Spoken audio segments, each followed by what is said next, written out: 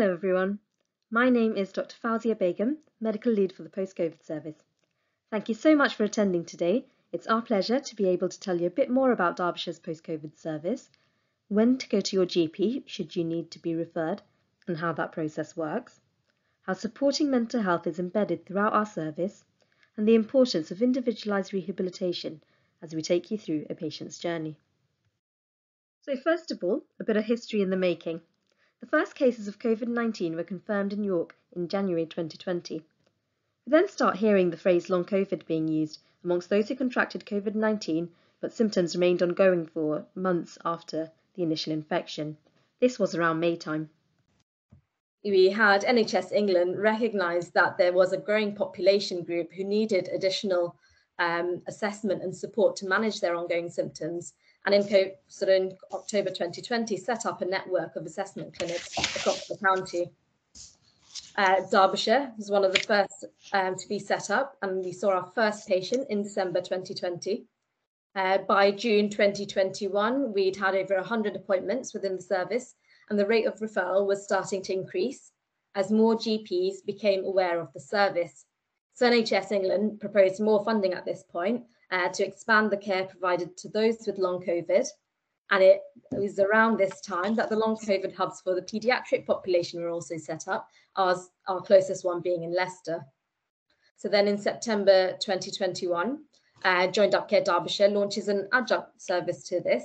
This is the long COVID support service for health and social care staff and who've had symptoms of COVID-19 going on for more than 4 weeks. Anyone working in primary or secondary care and the social care sector, including local authority services, can refer to this as a self-referral process to get physical rehabilitation and mental health support to help them stay or return to work.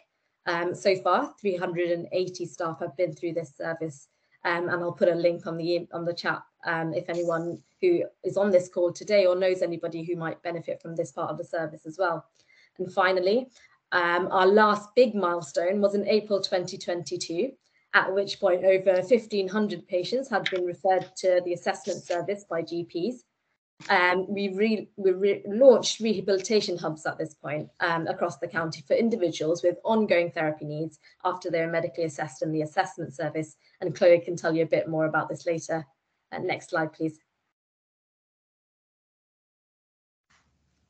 So in terms of service development, so a year after the assessment service was launched, our GPs and advanced clinical practitioners were seeing about 20 initial appointments and 10 follow-up appointments per week. There was tests to assess lung function and heart rate monitoring, amongst other things, in-house, and cases were escalated to a medical or therapy multidisciplinary team meeting consisting of lots of different specialists from across the county. We prescribed where appropriate. We then referred patients on for rehabilitation support to pre-existing services across the county, or referred them back to their GP for further investigations or for management for things that we picked up but weren't related to long COVID. The service has continued to grow, and now our rehabilitation hubs have become more established. We are seeing more patients than ever. As you can see, we're seeing 35 initial appointments and 10 follow-ups per week. And we're establishing our own diagnostics and imaging pathways. Our psychology support has grown, and now we're able to provide you with occupational therapy, physiotherapy, psychology, rehabilitation support where required in-house. Next slide, please. So in terms of getting a referral to the service, so if you've had COVID-19 and your symptoms continue to cause you difficulty beyond 4 weeks, we recommend you discuss this with your GP in the first instance. I've put up common symptoms, a little bit small on the slide here, but I've put up some common symptoms. And based on latest data from the Office of National Statistics, we know that over 1.8 million people are currently reporting long COVID symptoms across the country. And the more common symptoms are fatigue, that's 54%, shortness of breath in 31%, loss of smell in 23%, and muscle ache in 22%. And this has remained the more common symptoms over the last few months. Your GP will take a history, perform some blood tests and investigations to make sure that your symptoms aren't related to a different condition that may be treatable. and then send this information to us electronically. Next slide, please.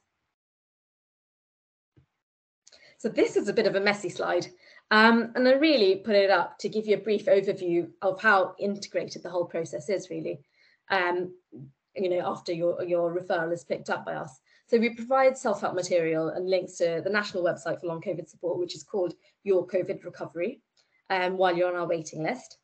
We'll refer you to the staff service if that's appropriate, again, while you're on our waiting list.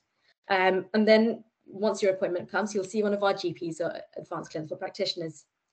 There may be a need for psychological support, MDT discussion, or face-to-face appointments with one of our physiotherapists before we refer you on to our therapy hubs once we feel you're medically safe for rehabilitation. There's multiple services on hand once you get there to support your ongoing needs. Next slide, please. So one story we'll sort of take you through is that of Kamala's. So she is a 26-year-old primary school teacher who took some time off, is now on a phased return to work, who tested positive for COVID-19 in November 21.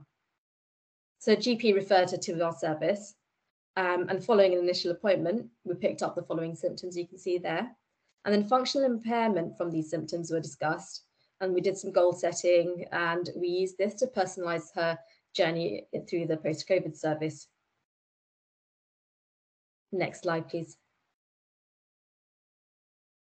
So as mentioned previously, we can do lots of different tests run by physiotherapists and other colleagues while you're still within the assessment service part of the service.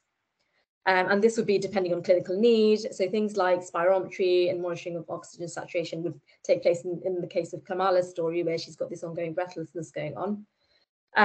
These things are all coordinated by amazing clinic coordinators. And as an adjunct through the service, we also have health and social care, health and wellbeing support workers to support ongoing needs that will support your overall well-being.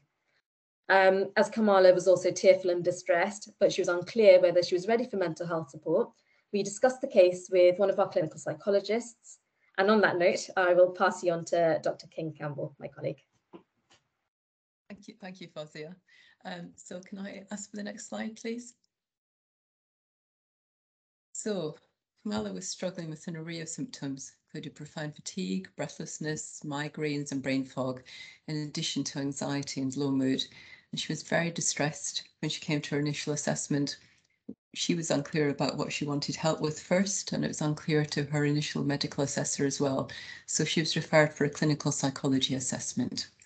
So a psychology assessment can be thought about very simply as a conversation between two people where we come together to try to understand your distress and find a way forward. And that's what we did together with Kamala.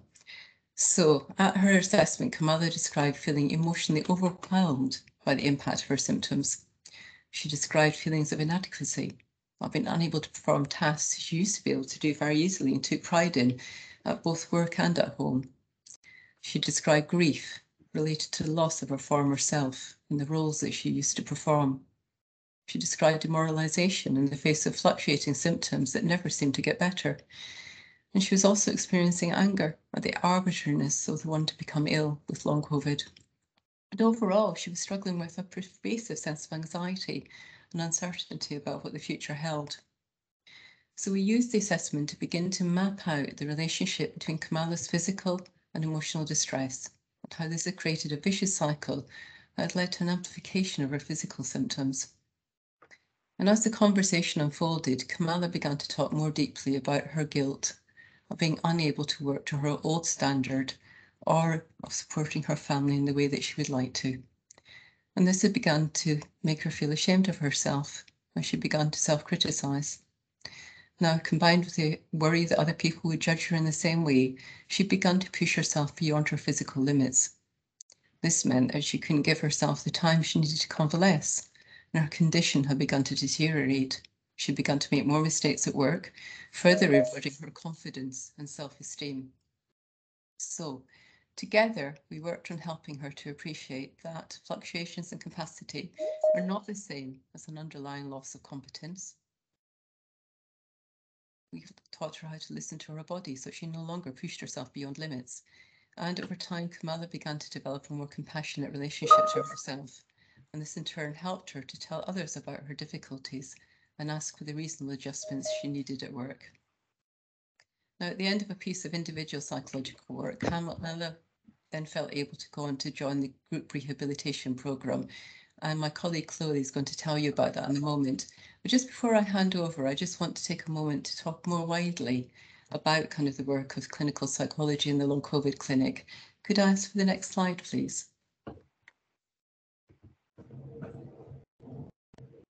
Thank you. So everybody will have their own individual illness experience, but there's a commonality that experiencing profound illness has an impact on our emotional or psychological well-being. And I wanted to share with you a quote from Paul Garner, Professor of Tropical Medicine at Liverpool, who also had his own experience of COVID. And I felt his words caught beautifully something of the overall experience. So I've been through a roller coaster of ill health, extreme emotions and utter exhaustion. Although not hospitalised, it's been frightening and long. The illness ebbs and flows, but never goes away. So sometimes overwhelming feelings, not always, but sometimes overwhelming feelings in the absence of other support can lead to defined mental health problems. And certainly from my experience in working in the clinic for the last 8 months, as well as from the research that's coming out, we're beginning to see a prevalence of anxiety disorders, difficulties with mood and depression, sleep difficulties are very common, and for some, a post-traumatic stress reaction to their illness. Can I ask for the next slide, please? So this is very difficult, but what COVID has begun to kind of illustrate is an appreciation of the relationship between the mind and body. That what happens to our bodies also happens to our minds and vice versa. And it's also given us an opportunity in adversity to come together with our colleagues across medical services from many different disciplines to provide a holistic and integrated service. Next slide, please. So what does that mean? So next slide, please. I feel like Chris Whitty. Next slide, please. Great, thank you. So what does that mean in practice? Well, that means in practice that we have begun to kind of think about how we can address the psychological needs of people directly. And we've utilised a stepped care approach to do that. And we are incredibly fortunate to have some very good colleagues within the Increasing Access to Psychological Therapy service we've collaborated with around this. That means that being able to ensure that people with mild to moderate difficulties get access to the right service first time in a timely way. And again, IUP can't be here with us today, but just to say, you know, to appreciate their input in this endeavour. But we also offer specialist assessment within the clinic, particularly for people with more complex difficulties and who need help in adjusting to long COVID. And there are several modalities of therapy that we offer to kind of support this. Generally, these are modalities that we know have a good evidence base for long-term physical health conditions, and we've been able to adapt them successfully to kind of people experiencing long COVID. Examples include cognitive behaviour therapy, more relationship-focused work for people that are struggling with the interpersonal impact of their illness, compassion-focused therapy, particularly for individuals like Kamala who might be struggling with issues of kind of shame and self-criticism. But, you know, one of the great strengths of the long COVID clinic is the fact we've been able to come together and offer an integrated approach, and that's really taken form in the rehabilitation side of the clinic. And there we've been working with our colleagues to put together a joint rehabilitation programme, as well as developing kind of particular kind of specialisms from a psychology point of view that might be helpful. And that includes, for example, compassion-focused approaches to working with depression, as well as support with people suffering from brain fog. Next slide, please. So, individual work and working to deliver individual interventions and group interventions is only one part of what we do. In order to provide psychologically informed care every step of the way, we've also been working directly with our colleagues. So we work as part of a multidisciplinary team, and that helps us to develop a shared understanding that integrates perspectives from a range of specialisms. We also offer consultation, supervision and training to our colleagues. And we try to embed psychological effectiveness in every clinical encounter. And this can sometimes mean that we don't need to then sort of provide individual work for people if we can kind of provide across the board. And we also provide joint working with other services where that's helpful. Next slide, please. So again, just thinking sort of broadly of the role of a psychologist in the long COVID clinic, there are two other areas that we're interested in working into. One is supporting overall staff wellbeing and training. And this is so that we can ensure that we have a sustainable and resilient culture within the service. One of the things that we're launching in the near future are reflective practice groups to support this. And we're also keen as research practitioners to support the sharing of best practice and identifying research opportunities. And we come together on a regular basis with our psychology colleagues across the whole of the country in long COVID clinics to develop this. Next slide, please. So that's just a small visual summary of what I've talked about, just to help it kind of make sense in terms of the way in which we work at different levels within the clinic. I'll just move on to my last slide before I hand over to my colleague Chloe. And I really just wanted to kind of sort of pull out here that although the symptoms are strange and frightening, although it's a fluctuating illness, that resiliency can be developed. Resiliency isn't innate, it's a toolkit that we develop. But one of the things which can support the development of it is to know that we are understood, that our experience is validated, and that we're treated with kindness by those around us. So each of us have a role to play in supporting people who are experiencing an illness like long COVID. And that includes both friends, neighbours, families, and also the professionals that they encounter in their pathway through the healthcare system. So this has been a bit of a whistle-stop tour of psychology. I hope it's made sense. But I'm now going to hand on to my colleague, Chloe Spooner, who's going to talk in more detail about the rehabilitation side of the clinic. Chloe. Thank you, Kim. Could I have the next slide, please? So my name's Chloe Spooner and I'm one of the lead senior occupational therapists based in the North Rehab Hub. So as Kamala's kind of come through the assessment hub and started some work with psychology, we're kind of picking up her next stage of recovery in the rehab hub. So I'm going to provide a bit of background about what we do in the rehab hub, but also talk through this next stage for Kamala. So the rehab hub is made up of a number of different professionals who all work together to support recovery and to help Kamala reach the goals that she's set in the assessment clinic, but then also individually with us. And for a bit of background information, there's a hub in the north, which is based at Chesterfield Royal Hospital, and there's a hub in the south for rehab, which is at Florence Nightingale Hospital. There are minor differences between the two, but all in all, we try and work in the same way, so it's an equitable service. Both hubs have occupational therapists, physiotherapists, rehabilitation practitioners who work to support the OTs and physios, psychologists, which is something Kim's already gone through for us. Those professionals also take on a dual role as case manager, so that there's someone who has an overview of each individual's care, so that if they need to move into another part of the service, they can do so with kind of a fluid approach, and that way there's no long waiting lists. You kind of can dip in and out as you need and kind of switch between the professionals as needed.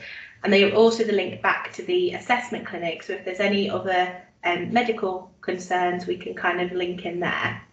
Could I have the next slide, please? So this is just a general pathway of what happens when you come into the hub. So we get the referral for rehab from the assessment clinic, and then a triage phone call is completed. So I'll go into this in a bit more detail when I talk about Kamala's journey. But the idea is that we get the most up-to-date information without having to duplicate that information. So we do our best to use the information you've used previously in the assessment clinic, so that we're not asking the same questions lots and lots of times. That information is then shared with the case manager, who kind of has that overview of care as we've discussed, and will kind of filter you into which part of the service that's needed, and they will kind of also collect that information from those professionals and just have an overview of that care. For Kamala, her case manager was OT, so it was built into the sessions that she was already having with OT for regular check-ins, but other people might have a professional who isn't involved in their direct care, and that would kind of look like having regular calls every couple of weeks to check in and make sure that everything's okay. So can I have the next slide, please? So now we're picking up Kamala's journey. So can I have the next slide? And the first thing Kamala had was a triage call. So like I said, this is just using the information we've already had from the clinic, see if there's any changes, and if the symptoms have changed, what's still relevant. We also kind of look in more detail at the home setup, what sort of social support Kamala's got, what her daily routines are, and what sort of activities she normally completes on a day-to-day basis, and if there's any of those that she's struggling with. We get a general overview of the work situation that's more up to date, and just see kind of like what's expected of her. And from there, we identify what the biggest concern and overall aims are, so that we know which part of the service is right for Kamala. So for her, fatigue, brain fog, anxiety, low mood, and breathlessness was still remaining an issue. She had returned to work as a phased return, but was starting to struggle, and there was a lot of pressure for her to kind of pick up more hours and return more fully, which was causing a lot of stress. So this was a real big concern for her. She was finding that outside of work, she was only managing what she referred to as the bare essentials and very little else. So she was managing to get herself washed and dressed, some very quick and easy meals, very light housework, but other than that, she didn't have the energy to do much else. As a result, her social life was suffering. She wasn't getting the support from friends that she normally would. She wasn't going out as much. And she used to be involved in yoga and running, and that's something that she wasn't able to do anymore. She did try to do a yoga session, but afterwards she had a long period where she was too fatigued to do anything else. What I might refer to this as like a crash or a bust later on, but basically means the energy's spent and there's nothing left to do anything else with. She was having to take regular breaks when being active due to the breathlessness and fatigue. And so she was managing to walk about 20 minutes before kind of becoming too out of breath or tired to continue. And she'd also kind of identified that as a result of the reduced activity, she'd gained weight. So she did want to kind of address that too. So can I have the next slide, please?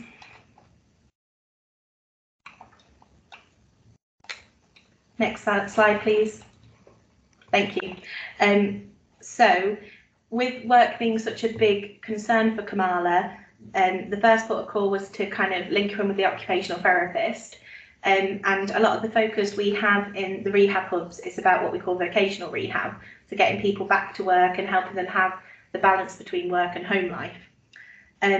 So in Kamala's first appointment, we did an in-depth review of work, so understanding her role as a primary school teacher, what the setup was, what the demands were, and things like travel, the cognitive demands, the emotional demands of the job.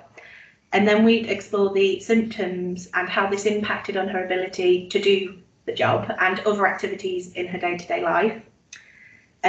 We then did some initial baseline assessments to look at her physical well-being and some kind of like self-rated questionnaires just to understand where she was at that time.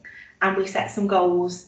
So Kamala's goals were about overall returning to work fully, managing her fatigue better, getting a more even spread of activity, so she wasn't kind of having these bust moments where she couldn't do anything, and overall increasing that activity, strength and tolerance to activity. So the first thing we did was write an educational letter to the workplace so that they understood her symptoms and the rehab process. So it took the pressure off from a phased return point of view. And then from there, we started looking at her fatigue and how to manage that better.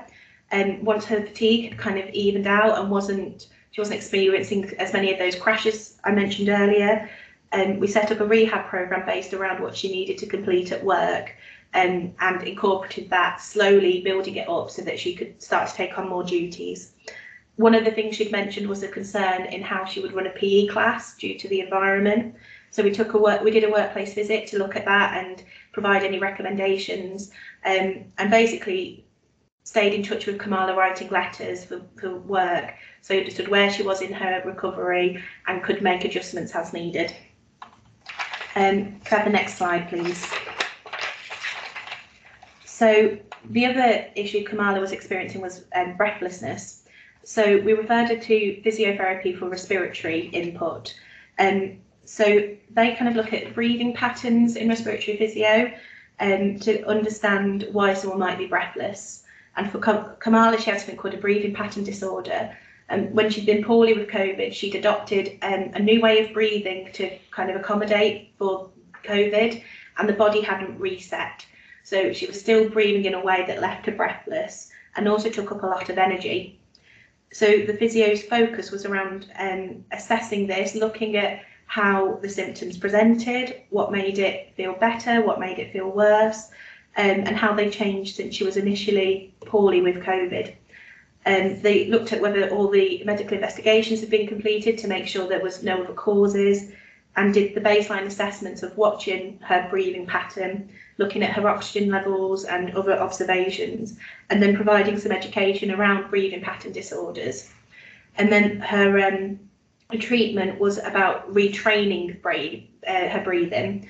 So they started off giving her some breathing retraining strategies to do when laid down, and slowly worked up to her being more active and incorporating these until she was able to apply those techniques in exercise. Could I have the next slide, please? So after her fatigue was better managed and she was back at work and the breathlessness was kind of more under control, some of Kamala's goals was about returning to exercise, so being able to run again, being able to kind of participate in yoga. So the other side of physio we have in the rehab hubs is reconditioning. So this is about returning to exercise, but increasing your activity and getting your body ready to kind of do those things. So to be able to participate in reconditioning physio, you need to be medically fit to exercise, not experiencing any kind of busts of energy, so not having moments where you kind of can't engage in anything else due to your fatigue, and also to kind of have some awareness of the breathing patterns and making sure that they're under control. So once we checked those things with the case of Kamala, she had a 6-minute walk test, which is where a physio monitors how your body responds to walking for 6 minutes so that we know that you're ready for exercise. And then she partaked in classes, which were 60 minutes every week, involving a warm-up, some cardiovascular exercises, strengthening exercises, and a cool-down. And throughout all of this, it was incorporating the breathing techniques she'd learned and pacing for her energy. So it was a real good way to kind of incorporate all of the things she'd learned into becoming more active. Can I have the next slide, please? So we didn't have virtual groups set up for when Kamala came through our service, but we are looking to get them set up very soon. And they'll take the format of a kind of like gentle exercise, some education, and some support from other people who experienced COVID at the end, just peer support. So the topics that we're going to look at covering are understanding long COVID, fatigue management, sleep relaxation, breathlessness, mood, cognitive difficulties, activity management, planning for the future, and vocational rehab. So Kamala would have really benefited from these. So it's a shame we didn't have them set up, but they are coming soon, and they're going to be a really important part of how we kind of deliver our service to individuals who come through. I'm going to have my last slide, please. So at this point, Kamala's back at work full time and managing her fatigue and starting to get back into exercise, and is in a much better place than when she first came to us. So that doesn't mean her recovery journey is over, but more that the power and the control is handed back to her to continue her recovery outside of the rehab hub. So we referred her to social prescribing services. So they kind of link in with social groups that she could kind of go to and start building up her social life again. And we also linked her in with a service called Live Life Better Derbyshire, so that she could access their exercise by referral scheme. So there'd be someone providing her with an exercise programme who was well versed in the condition and able to give her the support and guidance she needed. And they also provide a service that supports weight management, which, like I mentioned, that was one of her concerns. So for Kamala, it's now kind of over to her to kind of continue that recovery and regain some of the life she had before. And I'm going to hand over to Fawzia just to kind of wrap us up. Hi everyone. So that's a bit of a whistle-stop tour through our service, and really what we wanted to end with is where we see things going in the future. And for those of you who may already be within the service or know a little bit about the service, since it started, we had a private Facebook group, which has been a really helpful avenue for peer support and for providing us with patients' lived experiences, and it's helped us so far change the way the service is run. We recognise there's lots of conversations about people being isolated, people needing support with weight management, the impact of long COVID on people's livelihoods. And sort of following on from that, we've been able to make links with multiple services across Derbyshire, services such as Live Life Better Derbyshire and also the Citizens Advice Bureau. And going forward, to sort of formalise that sort of patient input into our service planning, we have recently recruited, or are in the process of recruiting, into 2 patient public participation posts so that they can attend our service operational delivery group meetings and have some input into the way things look in the future. In addition to that, we are also one of 6 clinical sites in the UK participating in what will be one of the largest long COVID studies in the UK. It's called Stimulate ICP. The research study aims to contribute to the working knowledge of how long COVID presents and how best to diagnose it and manage it. It will be comparing what we're doing at the moment to how our service is impacted if we do scans such as an MRI scan, or start prescribing certain medications, or prescribe sort of digital tools to aid in the process of the journey.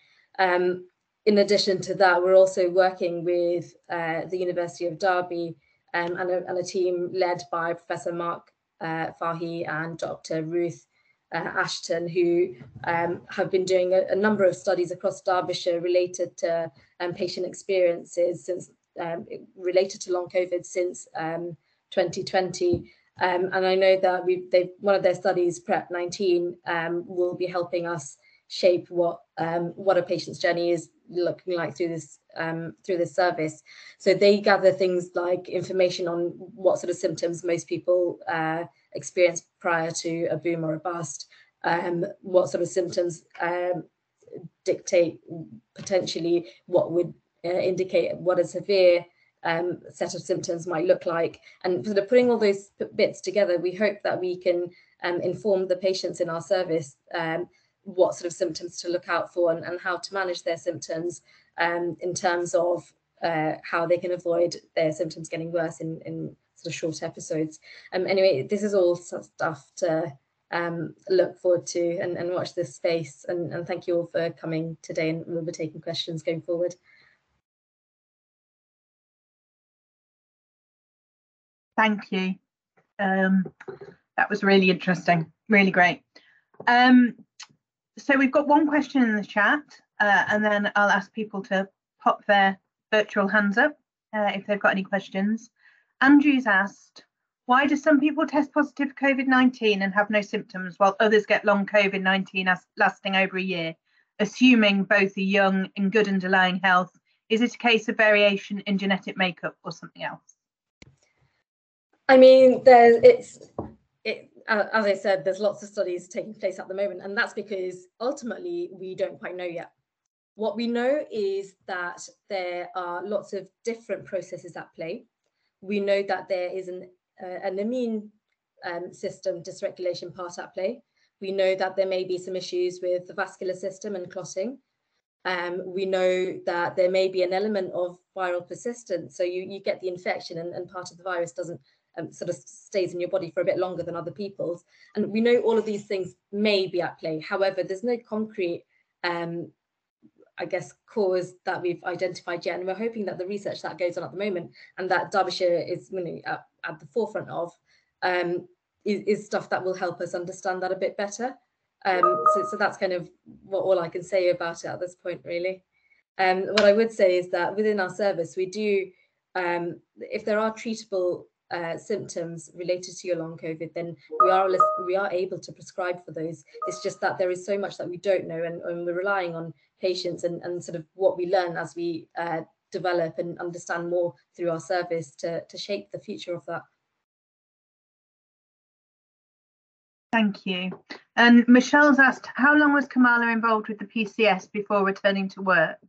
And have you linked up with the CFS ME services in Derby or Sheffield, as there appears to be a lot of common ground between the two conditions and illnesses? So she'd already started the phased return to work when she'd come under our service. In terms of how long it took her to kind of get fully up and running, it was a slow process.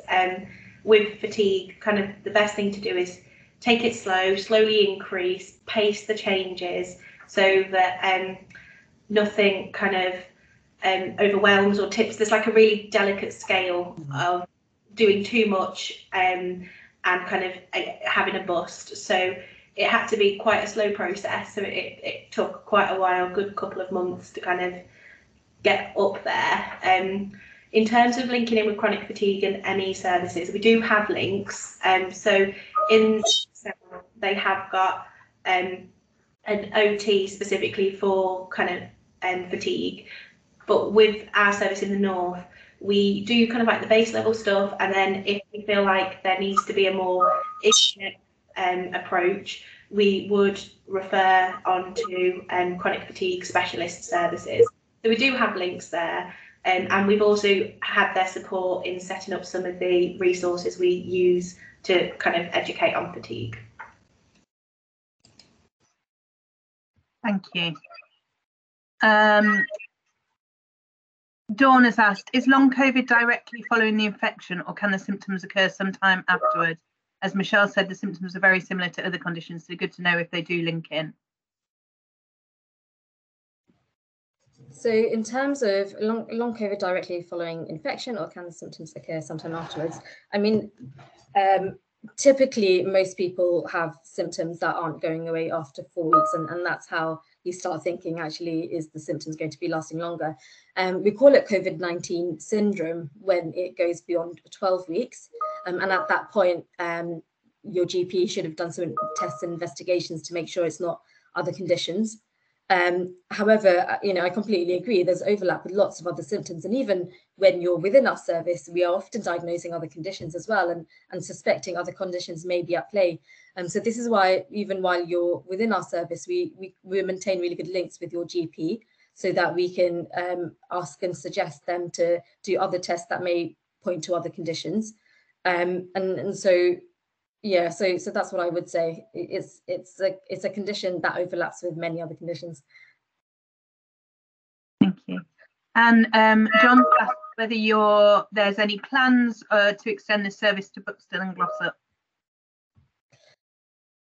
So in terms of the Glossop side of things, going forward, we are in discussion whether we Glossop retains what services it has in place at the moment, or whether we bring them in and actually offer what we're offering patients in Derbyshire.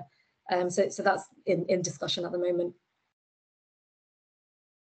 Does anybody have any other questions? No.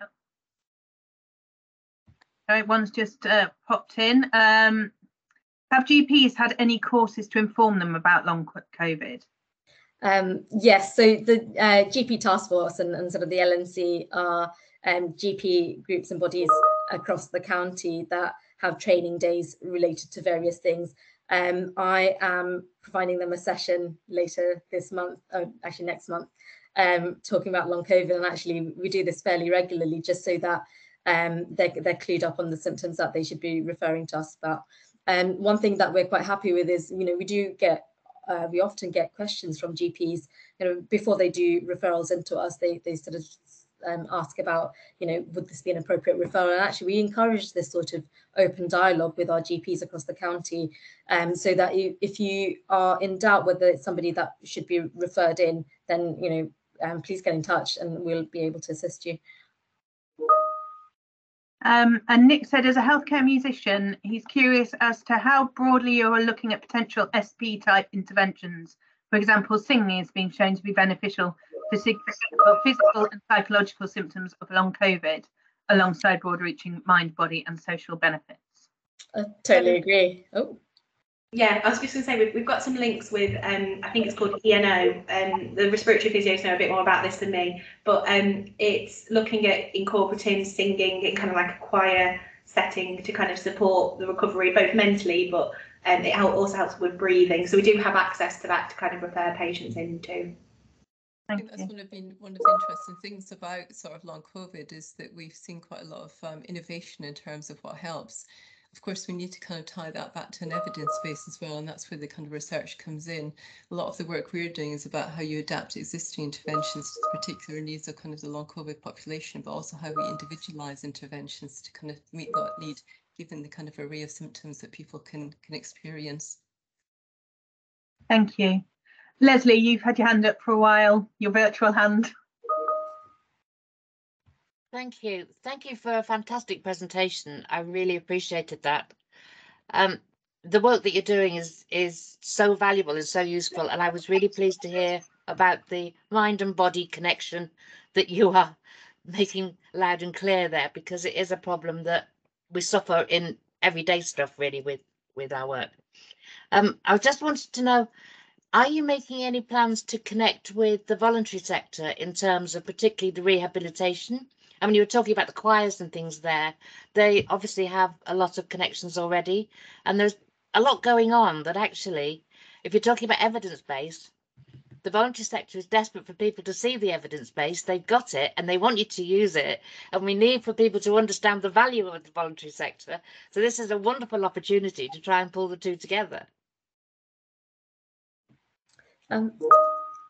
Completely agree with that, actually. And we are doing lots of work within our communities to make increase the awareness about long COVID, and actually what sort of support, because it works both ways as well, because on the one hand we can learn a lot from the people who are approaching local community leaders and talking about their symptoms and their struggles, and we can pick up that information and we can tell them about the service that exists and when to go to their GP, and take it from there that way. And on the other hand, we sort of, in terms of the voluntary sector, there's lots of different things at play. We know that Alison probably be able to help you with this, but we have I forget her name, but we have a few people that we're dealing with in terms of community champions that will be able to sort of reach out into these voluntary groups. Yeah, did you want me to come in on that, Fauzi? Please. Just it's specifically regarding some work that is going to happen with regarding to health inequality. So obviously this is happening across the NHS in lots of different services, but it's no different for the post-COVID service. So we are currently recruiting to some specific roles within Derbyshire who will be able to start looking at some of the patient flow that we get and people who may not be accessing the service and why that may be, whether they're not able to access a GP, or people have raised you know, that perhaps GPs aren't allowing referrals through. So we're really, really keen to start some of that work, and that will be linking very closely with the COVID community champions that have been in place throughout COVID, whose work initially was to do with the vaccination uptake. The work they've done has been hugely successful, and they've made some really, really good links with harder to reach communities. So gypsies and travellers, lots of different communities within Derby city centre. So we're really hopeful that when we've got some sort of specific resource in place, that we can really start focusing in on people who we feel may be suffering and going through all of these things, and not accessing help that's available to them. So that's hopefully all going to be starting in the next couple of months, and we'll really see some progress from that.